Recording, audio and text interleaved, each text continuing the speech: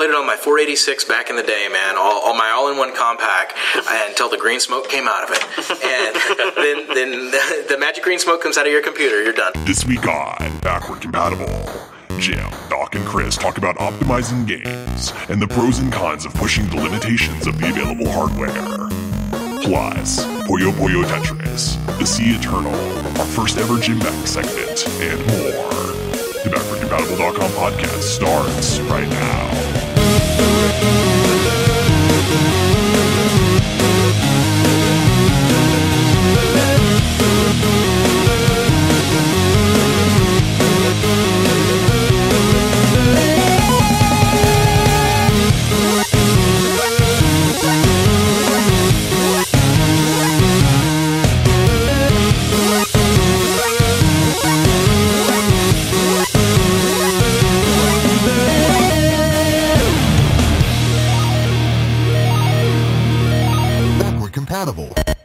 Hello, Backward-Compatible listeners, and welcome to episode 102 of the Backward-Compatible.com podcast, games and new media with a splash of academia.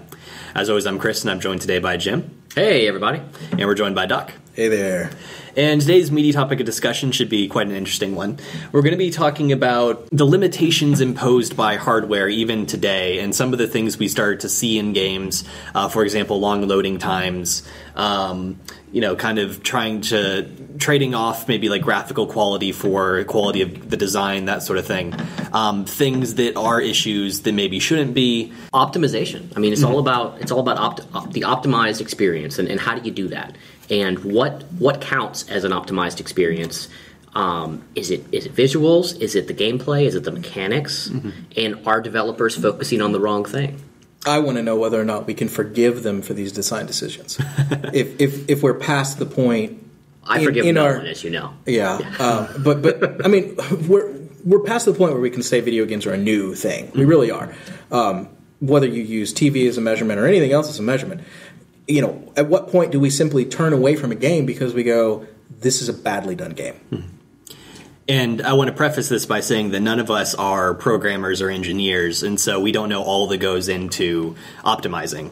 But we do have enough kind of exposure to the games industry that we have a better sense than some people might. But also, when it comes down to it, the consumer experience for any sort of artwork or media that you're consuming, it doesn't matter whether or not something happened or something didn't happen during the development phase. It kind of just comes down to the end product, because that's what we see. It's the decisions. We can talk about the decisions that they're made, even if we don't know how they might accomplish it, because we know that it can be done, because it has been done. Yeah, and we also understand that it's very difficult. Game design is hard, but development is hard. But it's extremely easy. Yeah, Jim works in QA, so he's actually paid to be critical. Yeah, imagine that. He's paid to A the Q, so there you go. But before we get into that, we have some opening segments for you, including a very brief button mosh. Get ready for the button mosh, where the crew jumps in on the video games they've been rocking lately.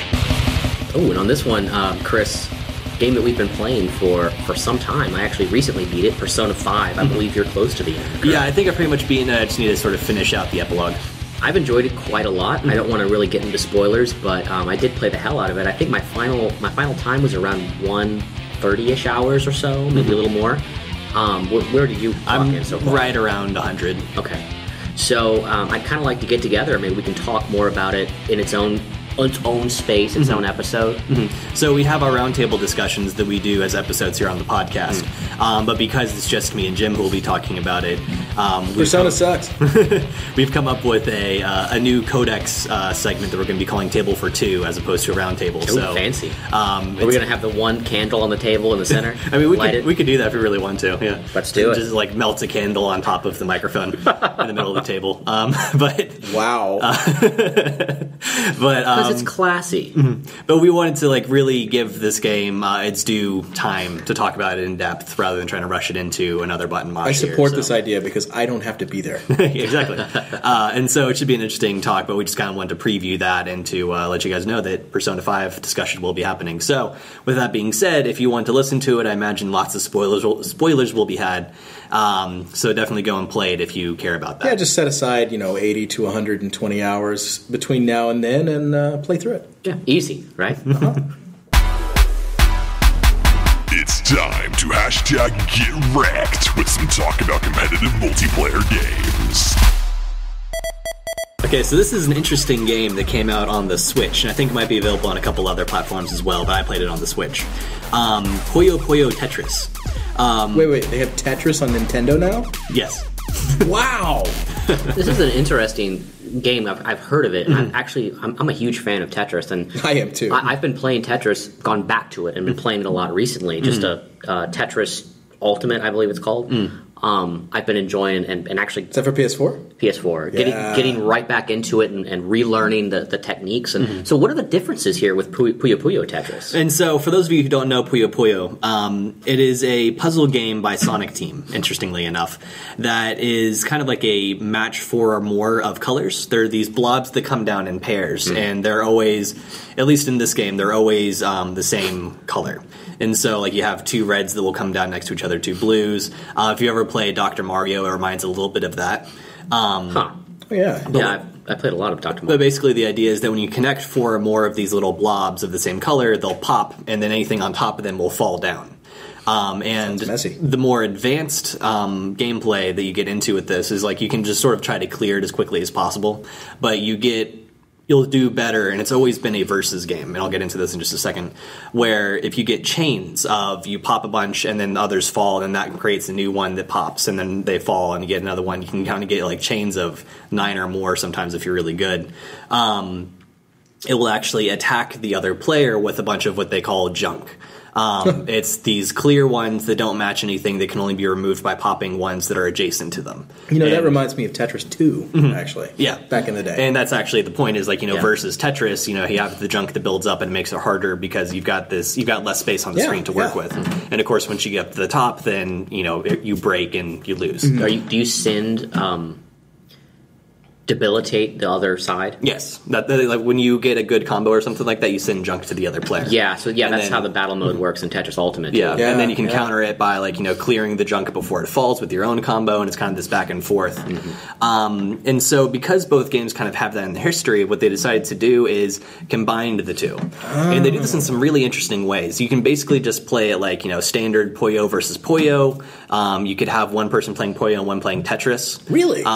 You can have a mode that a lot of my friends really like when they tried it is one where you both play Puyo, and then it counts down, and then it switches to Tetris. And you play Tetris for a while, it counts down, you switch back to Puyo, but your boards stay the same. And it's actually possible sometimes to, like, get a big combo right before you switch, and then send the junk into the next board, that sort of thing. I like how you said switch. Yes. And so there's some really interesting strategies there of, like, if, say, for instance, you're stronger in Tetris than you are in Puyo, then, like, you really try to gain ground when you're in the Tetris mode and try to beat the other player there, and then just sort of survive when you're in Puyo, or vice versa. So really, really cool stuff there. And then there's one of the more interesting modes to me is one that actually has you have Tetris and Puyo on the same board. Where I think what happens is that the Tetris blocks will fall through the Puyo because they're heavier and thicker than the Puyo are. Oh, that's neat. Does it slow down as it does it? I'm not sure. It might. Oh, okay. But basically, yeah, you place it there, and then it'll kind of like fall down, and Puyo will sort of like rise up on top of it, and you're trying to clear lines of Tetris while also getting combos of Puyo, and you can do some really interesting stuff there where clearing a line of Tetris might then trigger a combo of Puyo, that sort of thing. So really interesting approach to making these come together, and it's been getting really great reviews. There's a single-player adventure mode that apparently is fairly well-written in the sense that it's very tongue-in-cheek, very comedic, lighthearted. A story mode? Tetris with story, man. I've been wanting this for decades. And it takes on the aesthetic more of Puyo, because Puyo has always kind of had this thing where there's a story mode in it.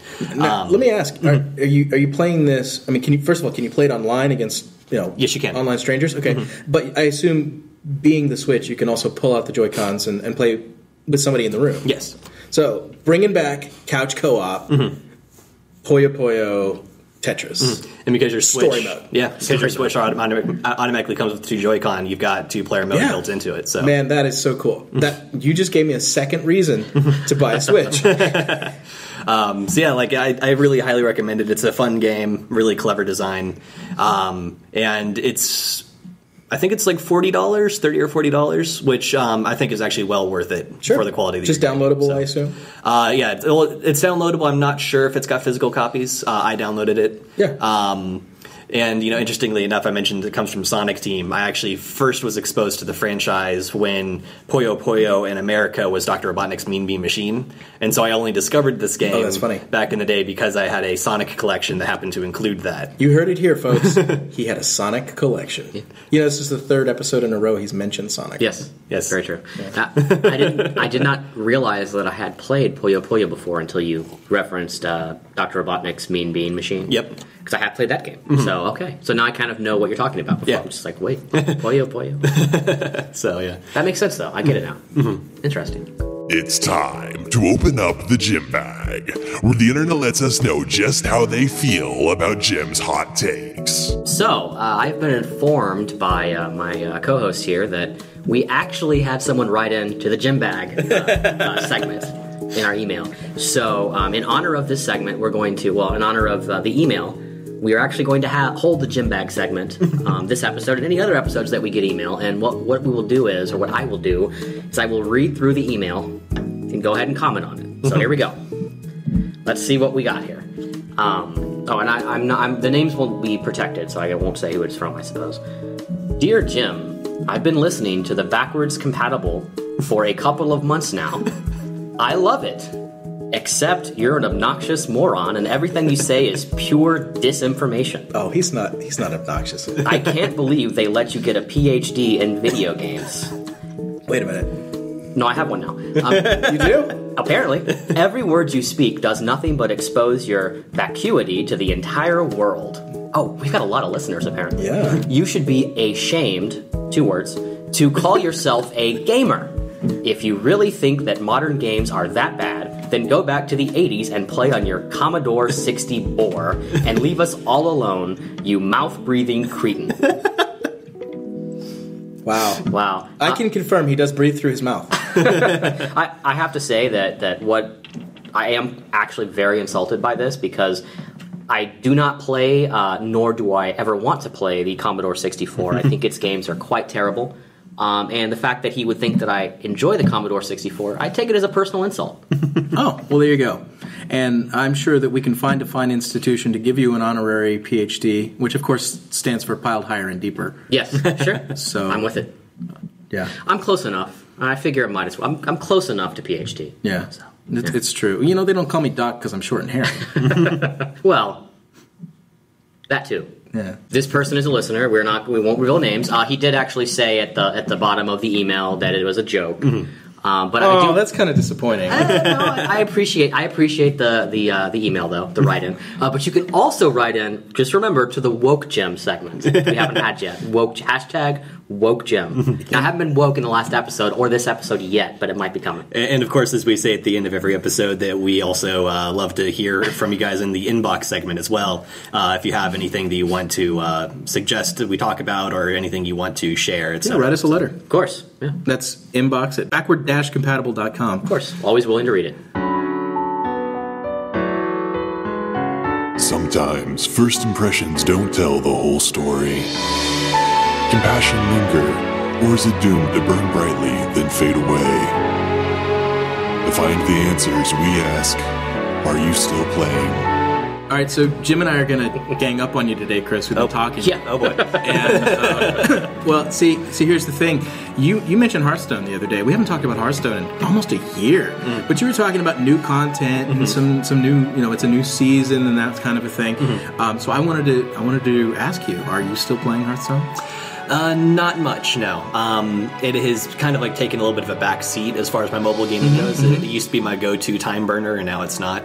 And so I did play for a pretty good little burst when the new expansion came out, but I haven't really spent much time with it since. I see. Well, here's confession time. I actually knew that because I've spent so much time on Hearthstone in the last week and a half, and I haven't seen you there that I knew that was perfectly true. So I have to ask, Chris, why did you step away from Hearthstone?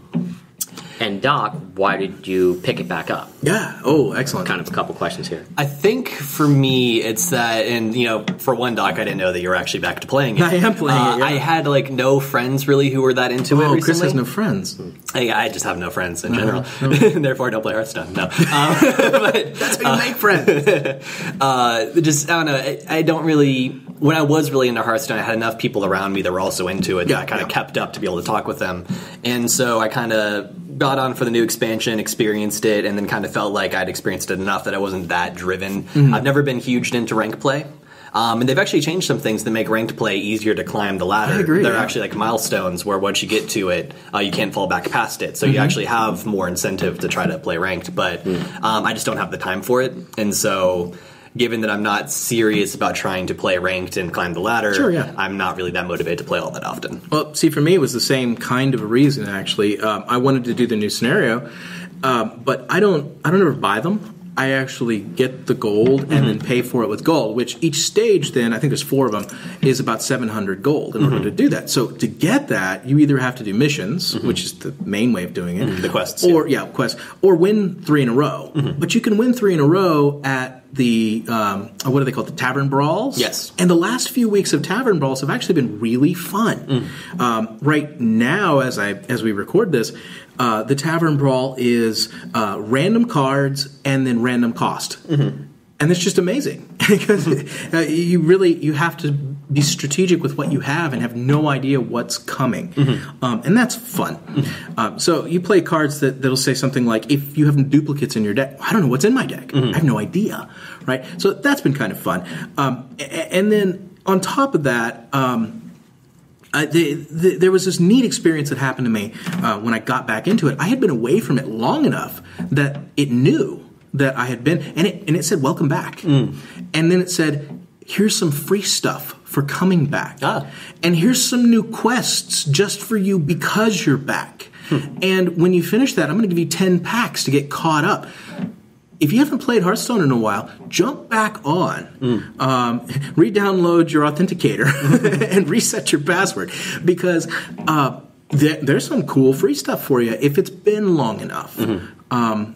That's my word of advice. Jump in, see some of the new content, see if you like it, and you're probably going to have to convert all of your decks from wild mode to standard mode and fix them because there's stuff that's changed. So, Hearthstone. And I was going to ask Chris, are you still playing Fire Emblem Heroes? Oh, yes. Actually, I am. And I mentioned that Hearthstone took a back seat. It's actually to this. Why? I'm really into it. And what's really cool about it is they've done a great job of keeping new content coming. There's every now and then there'll be some new event where they'll change the summoning focus. You spend orbs in order to summon characters, and so with each new focus, generally they add new characters and sort of increase the chances of getting those new characters if you summon. You're not guaranteed to get them, but they do that. And they've also come out with new chapters to the main sort of storyline that you can play through and get more orbs that way.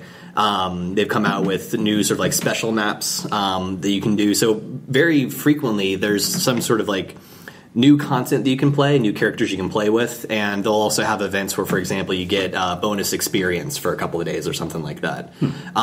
Where you have enough to go on, kind of with your whatever your project is, as I like to call it for the time. I'm building up this character, and one of the big changes they've actually made, I'm not sure if I mentioned this last time I talked about it, you can actually inherit special skills from other characters. So basically you burn that character to get up to 3 of their skills on another character. So when they first came out with the game, you would notice that any given character, there's an A slot, a B slot, and a C slot. And each one kind of has its own sort of it's this type of ability. Broadly speaking, I couldn't tell you off the top of my head. Would you say it's as easy as 1, 2, 3? Not quite, but sure. But typically, any given character would only have, say, an A and a C, or a B and a C, or an A and a B.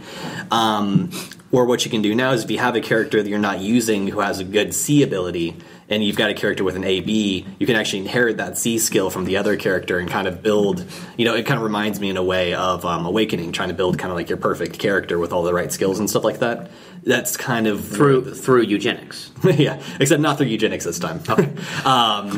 Through pure human sacrifice this time. That's much better. That makes it much better. No. I was getting worried there for a second. But that's great, though. I mean, it's at least... It's maintaining your interest. How long has it been out at this point? It's been About while. a month and a half, maybe? No. Or maybe not that long. Several months. Really? I forget exactly when it came out, but I think it might have been before this year, actually. Like late last year. Really? I'd have to look it up. But yeah, no, it's definitely been keeping my interest, and so kind of my main time burners whenever I happen to be on my phone are Duolingo, trying to keep up my daily streak on that, and playing Fire Emblem. Fire Emblem Heroes was released on February 2nd. Okay, it was early this year, though. But it has been out for, 3 months now? I guess so, yeah. And so have you been interested in picking up Echoes, the new Fire Emblem game, instead of Heroes? I've been interested in picking it up, but I'm waiting until I get through some other games. Well, it's kind of funny, too, is the Heroes inspired me to get back into Fates, because it's a different enough game. Like, it's really solid, but it does also make you kind of, like, want to go back to, like, the full Fire Emblem experience. I've been reading a lot about Echoes, and I would actually probably recommend picking that up instead. I'm planning to get it, mainly because it's being handled by a different...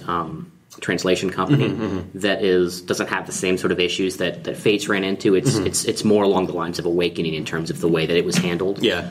Which is good because I really liked the way Awakening was translated. Didn't really appreciate Fates as much. So I like that they're going back. And plus Echoes has some older style Fire Emblem gameplay if you're used to the series from before Awakening kind of codified a lot of the elements. Right, yeah. Echoes is a remake. It's a remake of the second or third game. Yeah. It was a spin-off, Fire Emblem Gaiden, as I recall. Right. And so, yeah, it's definitely on my list. I do want to grab it. I just wanted to finish out Fates because I never did finish it. So Fates is what I'm sort of slowly working through right now, and then once that's done, I'll definitely pick up Echoes.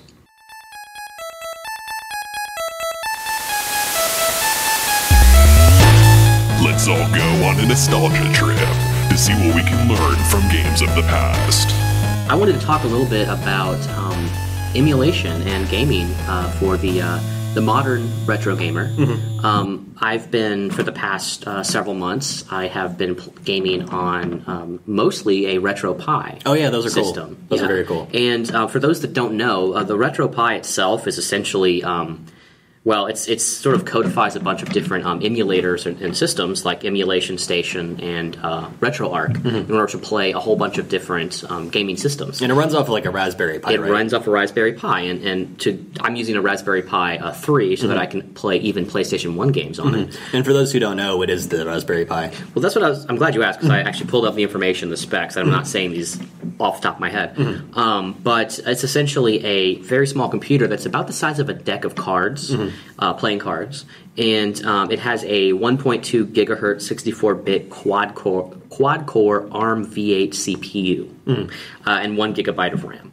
But it has full HDMI support, and surprisingly, even though it's would seem to be underpowered, it's a very small computer that you can buy for about like $25, I think. It's I think the idea was that they wanted to have a computer that's really affordable that people in like third world countries, for example, could get affordably and start to learn how to code and start to use computers. It's a completely dedicated system. It is. Just like a console, which then they muddy up with OSs and things. But a console is really a low-powered computer that is completely dedicated.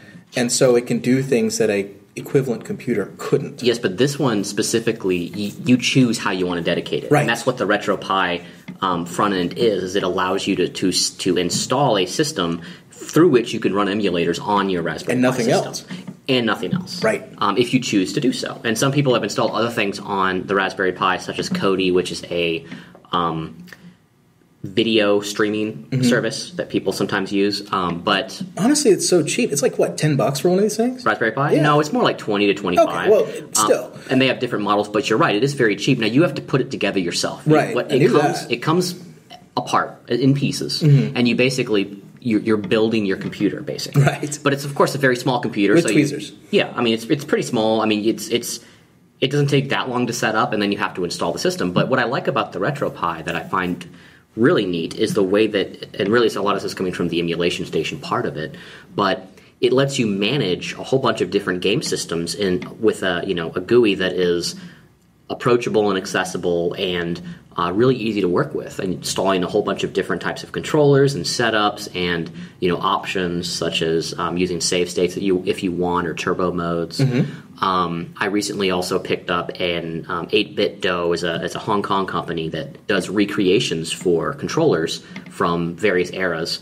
And the one they came out with most recently is actually a recreation of the N64 controller. They do Bluetooth controllers, basically. And so you can play wirelessly. The one that I bought was a recreation of the Super Nintendo controller. But I was very impressed with just how authentic it is. It comes with the same sort of button setup. It has the dimpled buttons for the top two and the convex buttons for the other two. That's amazing. But instead of having those like mushy kind of buttons that you get with, because I've actually tried a lot of different USB controllers, looking for one that could give me that retro feel when I want to play a game that's on, say, the Nintendo or the Super Nintendo systems. This one really kind of scratches that itch, because it is everything about it, from the look, the color scheme, the feeling, the responsiveness of the D-pad and the buttons. That little click that whenever you really get into it, it's like it got that pushback and the click. Yeah, it feels accurate. Nice. All the buttons feel very accurate. The weight feels pretty much the same, at least that I can remember. The one big difference is there's no wire. It's all Bluetooth. Well, just remember you were a little smaller back then. Right. Also, that's true. If it feels light, it's probably because you're a big, strong man now. Yeah, of course. It definitely. I've been eating my Wheaties. Yeah, there you go. But I do recommend picking one up. I don't think it is a replacement for playing on an actual console, because there is a little bit of authenticity that you lose when it comes to if you were actually playing on the hardware itself, the original hardware. Right. Anytime you do hardware emulation, not software emulation. Software emulation can be pitch perfect if you're playing on the original hardware. But hardware emulation, you do lose a little bit of authenticity. Not much, because these systems, we've pretty much perfected it at this point. It's about as good as you're going to get. But there's a little bit that's lost there. So I wouldn't say it's perfect, but it's great for playing games that are hard to find, or that you don't own, or that you're planning to pick up at some point, but you're not sure if it's really worth the money. So especially if you're going to play, for example, when I played Earthbound, this was maybe 3 months ago, I talked about playing Earthbound. It's not that easy of a game to find, the US version of Earthbound. So as opposed to actually going out and trying to find a game and pay $100 for it, I'd much rather just find another version, a digital version, and play that and see, hey, is it really worth me going out and spending that sort of money, or getting it on because you could play it on, say, like a virtual console system, but without the same sort of experience in terms of the controls, etc. Now, I assume you're talking about ROMs here. I'm talking about ROMs. Now, we did an episode a couple of weeks ago, I guess it was, that was about ROM hacks. Yeah. And can you do that on this too? If the ROM hacks are made to work on that system, yes. Oh, okay. That's the whole point. So yeah, if it's they have to be for it. Yeah, if it's a ROM, like for example, another Metroid 2 remake was not a ROM hack; it was a built from scratch it was a full game. So because of that, no, that needs to have its own space. But if it was a like I talked about Metroid Rogue Dawn, which was a ROM hack of the original Metroid, of course. And so I actually do have some ROM hacks on there, several of them that I have gone through. ROM hacks of Legend of Zelda, Zelda 2, Metroid, Mario. There's a ton of ROM hacks of Mario, all the different Mario games. And I think it's a great way to explore that side of it on what emulates the console experience. Yeah, and for Jim's take on why it's okay to steal games, watch that episode. And actually, I have a friend who got a RetroPie at one point fairly recently, I think for Christmas. And, like the first time he had it set up, he sort of hooked it up to his TV, and so it's basically like having 8 retro consoles in one, essentially. Right. And we're able to, hand out the controllers, and, we were playing an old Sega Genesis game we used to play, and then we switched over to Super Nintendo and played a little bit of that. So it's a really neat little thing, like the RetroPie, when you plug it into the TV, it's almost like having a little mini console for retro games. Yes, and for that price, you could honestly go out and buy 7 of them instead of a Switch. Really, because it's extremely affordable. Yeah, that's cool. You educated me today. I don't hear that all the time. Yeah. This is the Mobile Minute, where we share something new or noteworthy about those computers we keep in our pants. So I just want to real fast talk about the Sea Eternal. Now, this is interactive fiction in a way. You might call it... what do you call it, Jim? Whenever there's it's like an interactive novel or video game novel. What do you call those things? Graphic novel, visual novel. Visual novel. That's the term I'm looking for.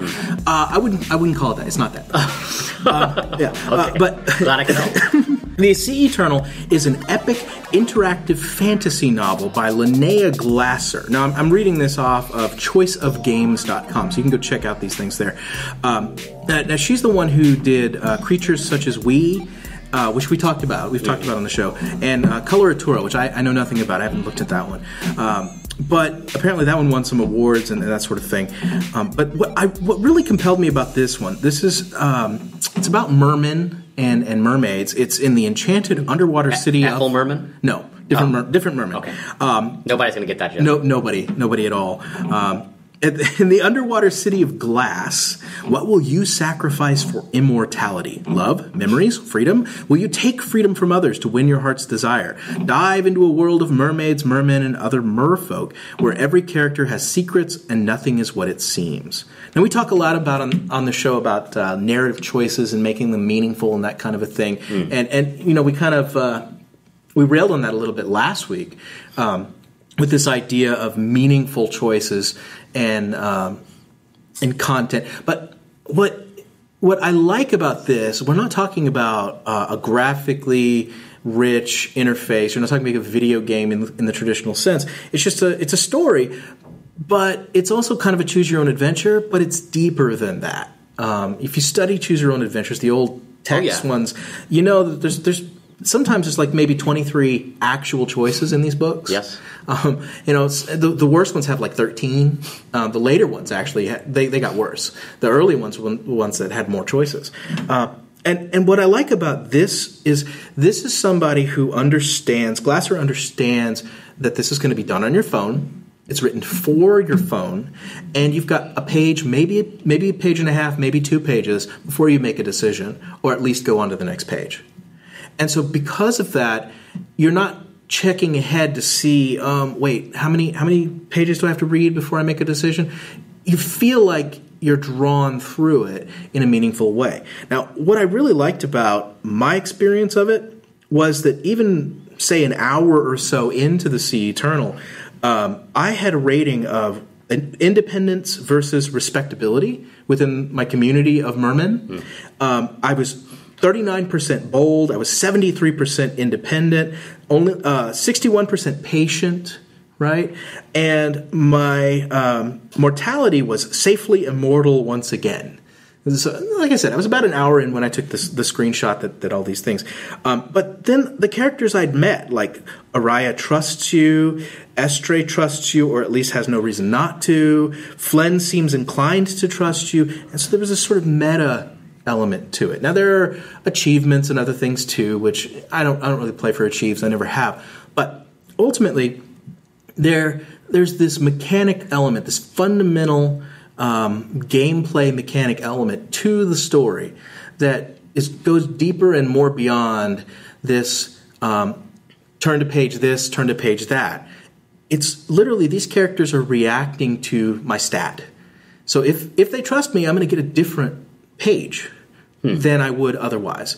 And in that sense, it's like a role-playing game. Even though it's a closed system, completely closed system that I can game and gamify, it's still different than any other type of interactive fiction out there. And I just really like that particular series. So give it a go, if you will. Cool. Interesting. Sea Eternal. Sea Eternal. And now, this week's meaty topic of discussion.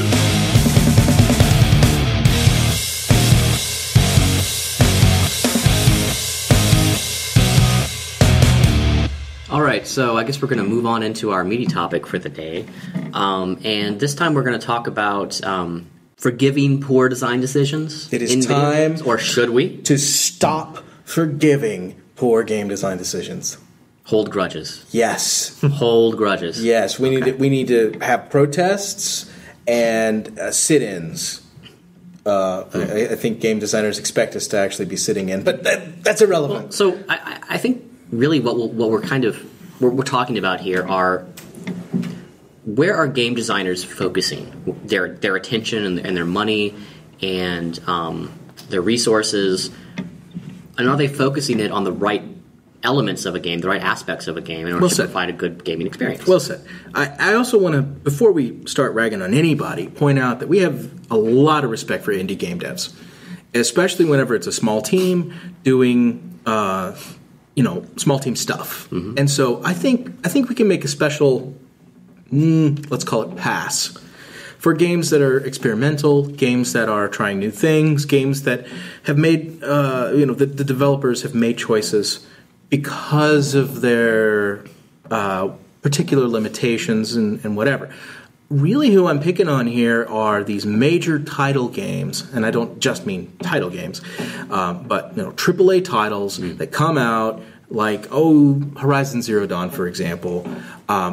Big, huge windfall, and then there's just these things that fall short. Mm-hmm. Something that has to be patched almost immediately, like Prey that I talked about Prey last you week. talked about last week. Yeah, great example. It's not just about. I think those are two different issues if we're talking about bugs, like releasing too early. Mm-hmm. So I'd rather focus more on intentional, like design choices. Right. Intentional choices. Yeah. Well, I think both of those relate in that we're talking about you did not sufficiently play test your game enough.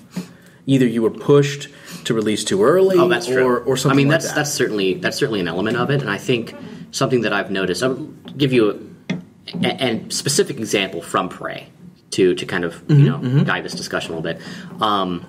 Prey is very much a game about you're almost in a sandbox environment, and there's a lot of elements in the environment and things in the environment that you can interact with in order to affect the outcome of an encounter with an enemy. So you can use these hazards and use these things in your environment in all sorts of different cool ways. The problem is that once you kind of learn the right techniques, or the techniques that work, I should say, you're very strongly encouraged to keep doing the same thing over and over again and not experiment.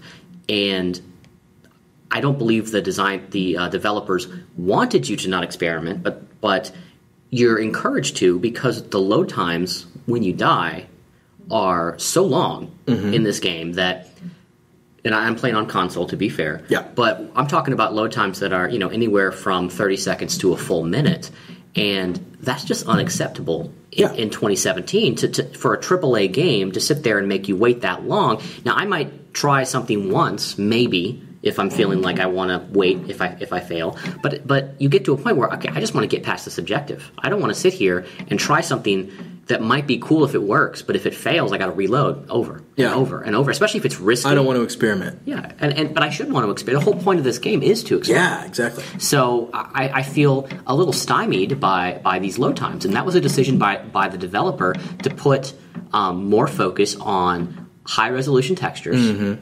and draw distance and other elements of the game where it's like the graphic look better and the game looks better, and it seems like it runs pretty well, but in order to do that, it has to load so much information that every time you die and you have to reload that environment, it's going to take more time. Yeah, so you need to understand the hardware you're making it for. Right. Yeah, because on PC, a lot of times you have load times that are much, much quicker than the same game on console. But only if you have a PC that's strong enough to handle it. People that have a PC that is maybe a few years out of date are still going to struggle. Yeah. It's just the people that have the super gaming rigs, and you can't develop your game around specifically around super gaming rigs. That's silly. Like a really good example actually is Blizzard with Overwatch. They designed that game so that it has a lot of settings that, like, it's not like the most graphically intense game, but if you've seen it on Ultra, you can actually see that it's got like really great lighting effects and really awesome textures and actually higher poly models and stuff like that. But you can also switch it down to the lower levels where, like, you still need a decent rig to run it, but like, I can run that game on my PC, which can't handle PS4 era stuff. Right. But I can run Overwatch just fine. And if I'm willing to take a little bit more, like I'm sort of like in the middle graphically. If I went down to low, I could run it super well. If I was willing to have that lack of fidelity. Blizzard's pretty smart about that. When they developed World of Warcraft, they kind of had that in mind from the start. The game was set up to take advantage of people with weaker systems. They tried to optimize that experience, to optimize the game as much as they could, so that you could play on a low end system and not experience lag from maybe from your internet connection. You might if it was bad, but you're not going to experience crippling frame rate issues to the point that you can't play. Right. They took that into account, but a lot of these modern AAA gaming experiences don't do that. They just don't, and I do feel that that's something that is something that we shouldn't forgive. Like Doc's saying, I mean, we have to start holding some of these developers to account. Yeah. And you have some other examples of this too, I think, Doc, that you mentioned. I mentioned Horizon, and there were a couple of patches that came out and fixed some things. But they were all pretty minor. But what on day one, sort of launch day, was immediately apparent from videos, from complaints, from other things, is that there were two versions of the game sort of packaged on the same disc, and they were for the two versions of the PS4. And if you had a really good TV and you had the upgraded version of the PS4, you could play in the super high res. Now, I've seen the super high res. It's not that different. It's nice, but it doesn't excuse some of the lag that people are complaining about. Yeah. And people are only complaining about the lag in the high res version with the faster system. That's a disconnect. Yeah, I mean, it seems almost like, well, not almost like, this is what they're doing. They're trying to make the screenshots look as perfect as they can. That's exactly beautiful as they can. So they can so they feel like that helps them sell the game, and I think to an extent it probably does. Well, I'm sure it did. But that does a disservice to the community and gamers when they actually play these games, because once it's in motion, like you're saying, you don't really notice that difference because it is a subtle difference between those two versions. And there are some games, and like it's going to be happening now more that the PS4 Pro is available. People are going to be developing games to have like 4K mode or sped up 1080 mode, right? Where like you're still playing in 1080p, but now it's at 60 frames per second. Whereas if you're doing 4K, it's only at 30, right? That sort of thing, which is horrible. Why would you? You need to play at the higher frame rate. That's going to give you the better gaming experience. It's just because it looks slightly better. Why would you want to play at 30 FPS just so that it looks a little bit better? I don't understand. Like, well, I mean, I can see like if it's still a good solid like non-laggy 30. I'm actually used to 30. And so I'm actually really cool with like having my screen look clearer rather than having something that looks fuzzier. But you're not. I don't think you're going to really notice it that much when you're actually in the game, unless the game itself is like something like Myst or something where it's just like a lot of still shots or a explore the environment type game. You're not going to notice that if you're actually in an action situation. Yeah, if you walk really close to a leaf on a tree, right, and you sort of break the immersion to get that leaf as close to the screen as you can tell the difference. But why? Yeah. Well, and part of it is, okay, so we all know that we're playing a video game. You're not tricking us. Well, sure. We know it's a game. And this desire to, let's try to make it look as realistic as possible. Why? I mean, let's make it look as the way that you need the game to look based on the story that you're trying to tell and the experience that you're trying to give to the player. Yeah. But don't go so overboard that you give them a worse experience. What I'm hearing you say is gameplay first. And yes. what we've talked Gameplay about before first. is Nintendo's approach, where for the last several consoles, they've been the less powerful machine. That's right. And yet they still are able to succeed and put out really great games because they'll make stylistic choices graphically that make the game still look good without having to be as hardware intensive. That's right. So a way that I've said this before, and actually I stole this from Tim Schafer, is let your limitations become opportunities. And that's important. As a design philosophy, I think that's important because he said that it was way back in the day. He said this. My gosh, it's been like 10 years ago. But he was talking about Psychonauts when he said it, and what he was specifically talking about was the graphical limitations of the day, of that system, and the problems that came along with it. And he basically chose to make the whole thing a cartoon and look like a cartoon and embrace big heads and that sort of a thing. And when we think about all those older games, retro games, take a look at Mario, actual Mario. Why does Mario have such a massive head? Is it because they weren't worried about, him being anatomically correct? Or was it because they were going for a cartoon? Or was it... No, it's because he made the face first. Mm-hmm. It's not Tim Schafer I'm talking about, Miyamoto at this point. You're talking about, Super Mario Brothers. Super Mario Donkey Brothers. Kong. Yes. What is the most distinguishing feature of Mario? It's his mustache. Mm-hmm. It's his hat. Mm-hmm. It's that jumpsuit. Mm-hmm. And that was in just a couple of pixels. It was like a 16 by 16 pixel frame. That's super important. And I don't think we think in that frame of mind anymore. And I'm not saying that we should go back to 16-bit graphics. That's not what I'm saying at all. I actually don't really enjoy bit graphics at all. Not like you, Jim, in that sense. I loved our retro episode where we talked about that. When we were talking about the right and the wrong way to do old looking graphics, but that's not my point at all. My point really has more to do with these design decisions that actually hurt the gameplay. We're 40 to 60 years into video games, depending on where you start the clock. We're well past the black and white era of television. We're well past the experimental phase of the movie industry. We are solidly into knowing what we're doing from a design perspective. We should take the hardware we have. We should take the software that we have. We should take the engines that we have. We should take the techniques that we have, and we should design with those in mind. I agree. That's my argument.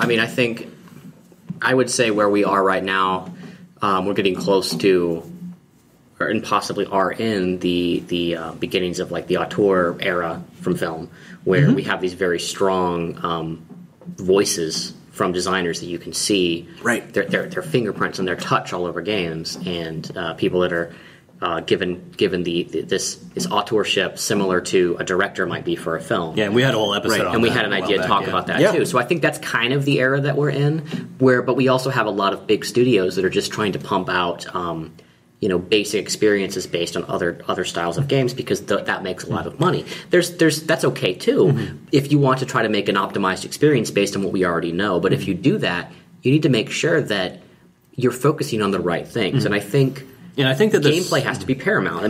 There's too much of a focus on let's make it look nice in a screenshot or on a trailer.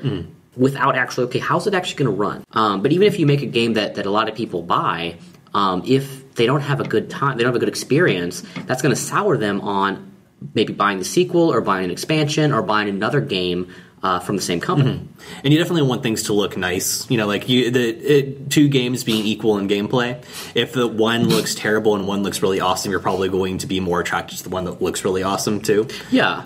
Assuming that looks good too. That doesn't mean more realistic. It doesn't mean like higher resolution textures necessarily. Necessarily, you can, like Doc was saying, you can work within your limitations. Yeah, and just don't make it look good, regardless of technical specs. Well, it's not just about looking good, though. It's about the full package of the experience. Right. And I think that there's definitely some value in trying to sort of push the limits and innovate and get better. You look, for example, at the PS3 when it first came out, or the Xbox 360, that kind of era, when we sort of took the last major leap we've had in graphical quality. Because you could argue that what we have on PS4, Xbox One era is just a refinement of what happened in PS3. Oh, I completely agree. And the beginning of that generation looked very different from the end, because we got much better at optimizing, and making things look good with the hardware we had. And you can see that actually on pretty much every system. You go all the way back and you look at the very first game that you might see on even the NES versus the last few games you saw. Yeah. Very different in terms of how they were using those graphical limitations to the maximum they possibly could. Exactly. And I remember when the PS3 first came out, and I think it's even more valid now given how little of a jump there was. There is a jump between PS3 and PS4, but compared to 2 to 3, it's a less noticeable one. But I was always kind of under the impression, or my sort of thought on it was that I'd rather have kind of, if you sort of look at PC as being the thing outside of the console generations, where like you're probably going to upgrade your PC more frequently than consoles will upgrade, like sort of taking the graphics basically that we had on PS2 and taking the hardware of the PS3 is almost as if we're just upgrading our PC to run the same game better. So an example of this actually is Borderlands 2 when I got my then new PC, and it's not a gaming rig, but it was definitely more powerful than like, you know, the last generation was. I was able to take Borderlands 2, which ran, you know, pretty well-ish on the PS3, for example, and then play it on basically the ultra settings on my PC. Mm-hmm. So you have like the ability to have longer draw distances, more detail, more particles, better textures potentially, but the graphics essentially are the same, if that makes sense. Mm-hmm. And so what I kind of wanted when the PS3 first came out was to keep the PS2's graphics, but then just make them better. But what we did instead is try to focus on... Make the games better, you mean? Overall. Well, the games could be helped by this. They could have like a grander scale, for example. You could have like more things happening on screen with less lag. But, you know, basically, it's just as far as the way it looks, it would basically look like a PS2 game turned up to 11 rather than a PS3 Let's fix the screen tearing before we try to... Right. Yeah, okay, I'm with you. That's something that I know there is a community within gamers that love to talk about the higher graphical fidelity versus the higher FPS, you know, and that the better experience that you're going to get with a higher FPS game, with a game running at say 60 FPS. Whenever you hear about a game that's, at least in the circles that I run and from here on a lot of these game forums, if a game comes out and it's only going to run at 30 FPS, there's a kind of a collective sigh from the community of, well, what the heck? This is 2017. Why are we having a game come out that's running at 30 FPS? Well, it's because of obviously the textures are too good. The lighting effects you're using are too good. They're focusing on these other elements to the point where the game, the system that it is on, literally cannot run it at 60 FPS. Yeah. It has to run it at 30 FPS because of the way they want the game to look. And I do think certain games do benefit from, you know, really pushing the limit on textures, really pushing the limit on graphics. Certain games, like if you're talking about, say, a survival horror experience. Sure, yeah. It's going to be really slow, really, you know, a methodical approach. You're not going to be running around super quickly and trying to shoot things. Load times can kill a horror game. Sure, that's also true. Yeah. But I do think that there is, I'll take a little bit more of a focus there on the visuals, in my opinion. I think you can do that. But if you're talking about an action game, like not even an action adventure, an action game where you're going to be moving very quickly all the time, you want to have higher frames per second. You don't need to worry about the perfect textures on a wall because you're going to be moving so quickly you're not going to be focusing on it. But if you're tiptoeing through a hallway and there's goo on the floor and you're like, oh, what is that creepy stuff? You want to be able to see it. Exactly. So I'm not saying that graphics are bad or that you shouldn't focus on graphics. You have to know the game, and we've said this before. Know the game that you're going to make, and make the game that you need to play. Another Schaeferism. I don't even remember what we were going to. Same speech, actually. Thank you. Yes, but no, but these are true statements. I mean, these are kind of truisms that you know, he picked up from playing games himself, obviously, and then sort of applied those philosophies and then explained them, sort of put them into words. Things that were already being kind of used by earlier designers. An interesting trend I noticed, too, and I'm sure we could find exceptions on both sides if we really thought about it. Of course. As a general trend, at least the games that I've been playing, I tend to notice, like, Western games tend to focus more on fidelity at the cost of frame rate, as opposed to, say, like, Japanese games.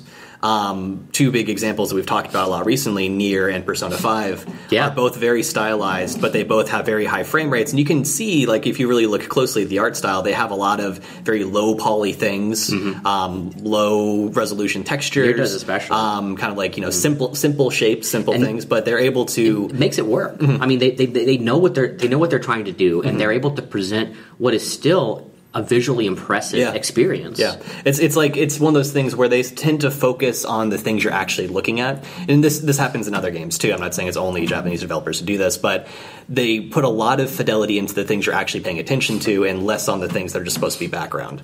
And so you'll notice, for example, going through an environment in Persona 5 where you've got lots of very simple shapes off in the distance, but because they're using all the very simple shapes and sort of simplified stuff, they're able to have these big sweeping environments that look really cool. Same thing with Nier. You're able to have these massive fights going on, but, you know, all the buildings are very square and very low poly, that sort of thing. Yeah, and I think Nier is a good example because you have to fight sometimes. Lots of enemies are on screen at one time. They might have lots of bullets on screen at one time. There's a ton of particle effects. There's so much going on at once that if you wouldn't be able to do it with higher res graphics, I think. I mean, the game does look great, but you're right. When it comes to buildings, they intentionally make them more geometric. They use lower textures for than you might expect on, say, a PS4 game. For the wall of a building, like the brick of a building or something. They're not going to try to kill themselves to make that look perfect. Whereas some games do. I mean, some games today are doing that, are focusing on that. And should they really be? I mean, if you're doing an action game, no, you shouldn't. I mean, you kill your action game, you kill your experience if you do that. Yeah. There's a whole other way to look at this, too, and that's through the lens of the adventure game. The sort of golden age of the classic adventure game, sort of the LucasArts era, if you will. A lot of those games are being remade and re-released now. Monkey Island? Yeah, Monkey Island was an HD remake. Didn't they recently remake Full Throttle? They just did. It's wonderful. I was thinking of picking that up, actually. I never played the original. Oh, you totally. It was one of my favorite games. I played it on my 486 back in the day, man. My all-in-one compact until the green smoke came out of it. And then the magic green smoke comes out of your computer. You're done. But... great stuff. Grim Fandango's had a facelift. Some of these others. Yet there are a few, and I'm not picking on anybody when I say this at all. There are a few indie developers who are now embracing this idea and going back and looking and making in this style. Like Thimbleweed Park just came out, and it's done in that style. And it's got enough callbacks you feel like it's this sort of lost LucasArts gem, but at the same time it's got a few modern tie-ins that make it really, and updates that you recognize, okay, this is obviously a current game. Brilliant game, but it's got that same sort of, let's call it, problem that all adventure games have, which is you run through it once, you won't be able to play it again while you remember what it is you're to do. But if you refrain from looking up the answer and you actually challenge your brain to figuring out what to do next, you can have a lot of fun with these types of games. But it's certainly not graphically intense. And it's certainly not about frame rates. You've got a pixelated character who's walking around on the screen, and you've got great audio, and it's written well and all of these things. But it's a completely different approach within the context of what used to be a problem and no longer is. My fear, and this is where I'm going with all this, my fear is this. Let's skip ahead 10 years from now. Call it a gaming generation, or console generation, if you will, right? We're into the 9th generation of consoles. And suddenly this frame rate versus graphics argument isn't even an issue anymore. We can handle anything, right? It beams lasers into your eyes, so it's all a simulation anyway. It doesn't matter, right? Have we forgotten how to design games? Have we forgotten how to tell stories? Have we forgotten what it is that we made these games to do in the beginning? Look at interactive fiction. Where is it? Oh, that's text. I don't want to just sit around and read text. I'll go read a book if I want to do that, except I'm not going to read a book either, right? It's, to me, it's this sort of lost and sort of dying art of this wonderful, beautiful opportunity, because it is... To twist my own words here, it's no longer a challenge. It's no longer a limitation, right? So because it's not a limitation, we don't challenge ourselves against as an opportunity. You see what I'm saying? I mean, I do see what you're saying, and I think that there's a fear of that sort of complacency and not really having a challenging experience and just kind of going along with whatever we think is like the perfect way to make something, or like just having these by the numbers design that a lot of games are already a lot of games are already falling into. I think is maybe what the direction that you think it might be going. Well, kind of, sort of, yeah. But I do think that there's still experimentation going on. Some of it is coming from the indie space. Some of it, not all of it, because clearly plenty of the indies are also doing straight up trying to revamp older games, or trying to take, so there's plenty of non-experimentation in the space too. I don't want to like talk them up too much, but there is also experimentation there. then there's also some experimentation from some of these gaming auteurs that we talked about. People like Yoko Taro that develops Nier takes us a lot of experimentation in that game. We got Puyo Puyo Tetris now, Sure. Jim. Well, I'm just saying for good or ill. If that's not experimentation, I don't know what it is. Yes, but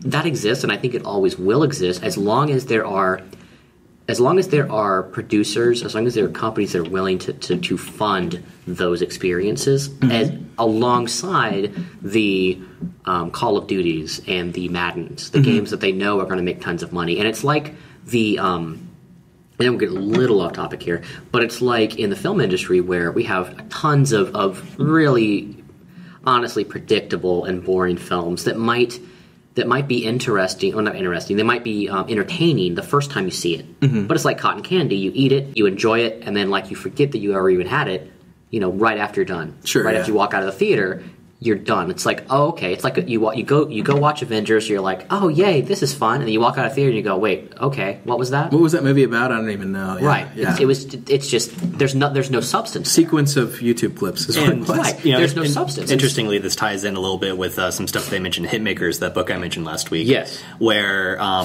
lot of times the reason that all these movies are kind of unremarkable is because people are playing it safe. They're going with the things that they sort of know will work. They're not taking too many risks, that sort of thing. And that's what I'm saying that a lot of game designers are doing, game developers, I should say, are doing as well. So, but even though that's happening, like in the film industry, even though they're getting a lot of their money from those movies, because let's face it, the masses will spend money on those movies. They'll buy the tickets, but they'll also still fund that weird indie director that wants to try something different, or that weird movie idea, and they fund it because they want to get that recognition as I'm the studio that supported this weird idea, or this new cool idea, or this different take on something, and that's what we need to support. So for every Square Enix funds all of these big games that are kind of playing it safe, but then they also go, okay, we're gonna throw some money to this Yoko Taro to make Nier. Even though it's such a weird experience, it's going to try all these different things. We'll just let him do whatever he wants, because we don't have to give him that much money, because it doesn't require that much money for him to make what he's going to make. We're not expecting to get a huge return on it. I mean, it did get a huge return unexpectedly, and they've said this, but they're not expecting that. They're expecting to get attention as hey, look, we're supporting people and weird ideas. Yeah. Look at what we're supporting. They get a little bit of goodwill. Yeah. And so as long as the game industry is willing to do that, and unfortunately I do see that occurring a little bit more in the foreign space than I do here in America, quite honestly. Yeah, but both Nintendo and Sony have sort of indie programs where they'll either publish an indie game, or they'll make their platform more accessible to indie developers, that sort of thing. Yeah, and these mega companies with making these mega games, they have mega teams as well. 400 people on a game is completely normal, so that we can push it out. And what that means is there's no single person's responsibility. I mean, you can climb the hierarchy, but no single person's responsibility to fix all the things. But I'm going to point out Horizon Zero Dawn again for one very specific reason, and it's because of what you said.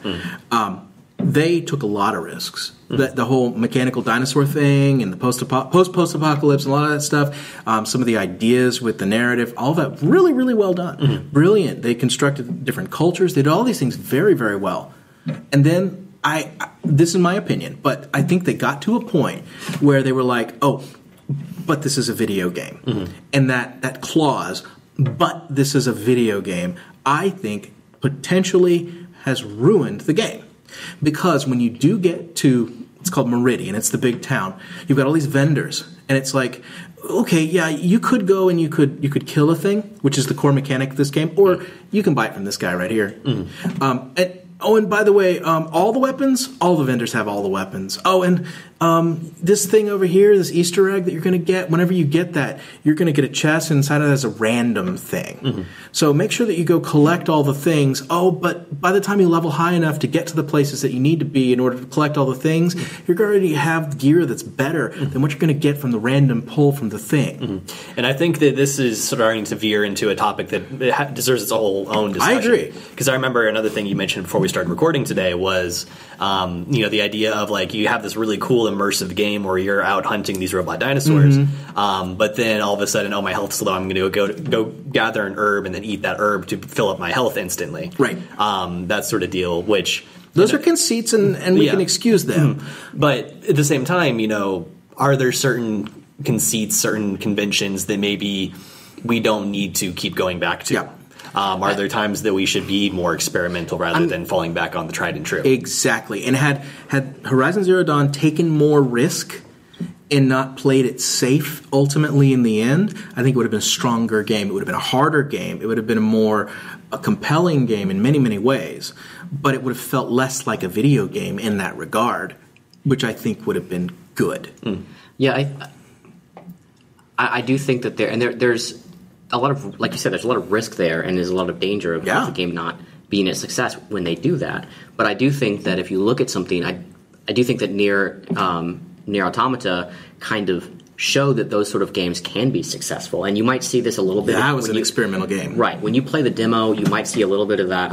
I still want to loan you the game once I get it back from the other friend that I look forward to it. But you'll see very quickly that it kind of ignores some of these conventions that we have in video games, where it's this is how I'm supposed to do this thing, and I've learned how to do this thing, and I know the language of the game now. Okay, now I know how to approach different problems. I'm just going to have different problems, and they're going to be challenging me, but I'm going to be using the same language. No, it's going to keep switching up on you, and that's a huge risk, and that's like an experience that frustrated a lot of players, and it's not a game for everyone, but that is also what makes it a very interesting game. And I watch a lot of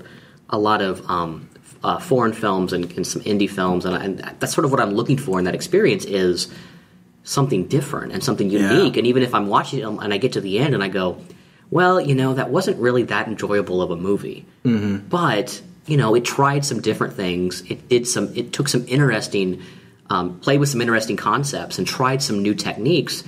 I feel like it challenged me in some way, and therefore it was a worthy use of, say, 90 minutes. So that's what video games kind of have to get into. I know there's more buy-in than 90 minutes, and that's another part of it too. Yeah. But that should allow, if we approach video game design in that way in the future, there's who knows where we could go. That's absolutely true. Well, last week, Chris, you talked about the makers and that balance between the convention and the new.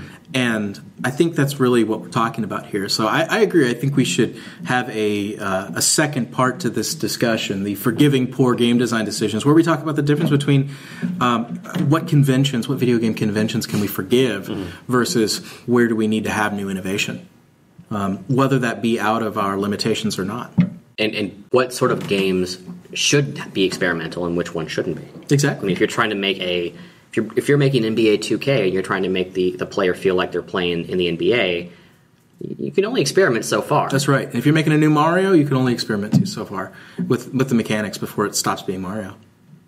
Well, then or even Tetris, for that matter. Well, then it can become Mario Kart or Mario Tennis. Or, but that's using the character in a completely different type of game. Yeah. I'm literally talking about the core Mario properties. Right. I mean, you go to Paper Mario and you've got RPG elements, but still it's Mario, right? But even there, though, if you look at the original Super Mario Brothers and you compare it to something like Super Mario Galaxy or Sunshine, because it went 3D and important but changes. It's very different, is my point. Right, it is. So there was still a lot of experimentation there, even between, say, Mario Galaxy and Mario 64. I agree with that. Or Mario Sunshine. But still we're talking about, Mario. You don't have the serious Mario who actually goes and as a plumber, he fixes plumbing, and then he goes out into space and has a rocket fighter or something. That would be just weird. You're thinking of story changes, and I'm focusing more on game mechanics. Yeah, that's fair. I guess that's fair.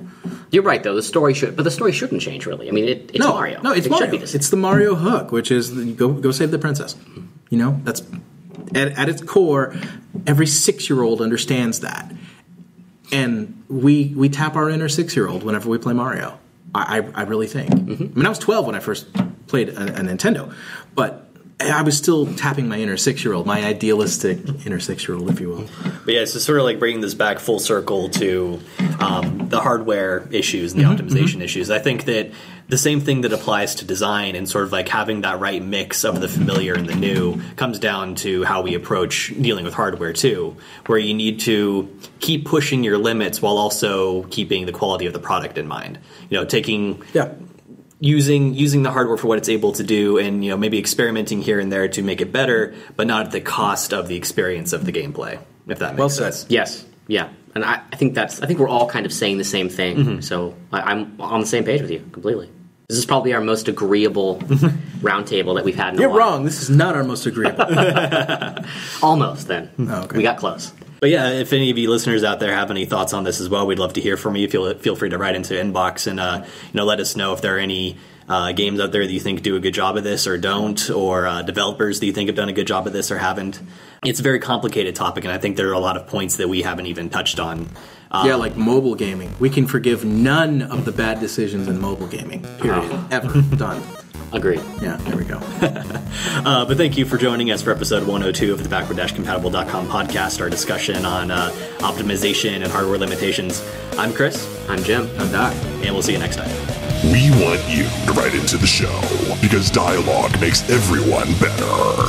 If you want to comment on this episode, ask a question, share some info, voice an opinion, or request a topic, send an email to inbox@backward-compatible.com, and we may feature you on a future episode of the podcast.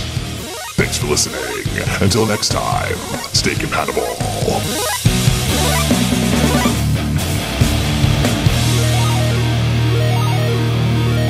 Backward Compatible.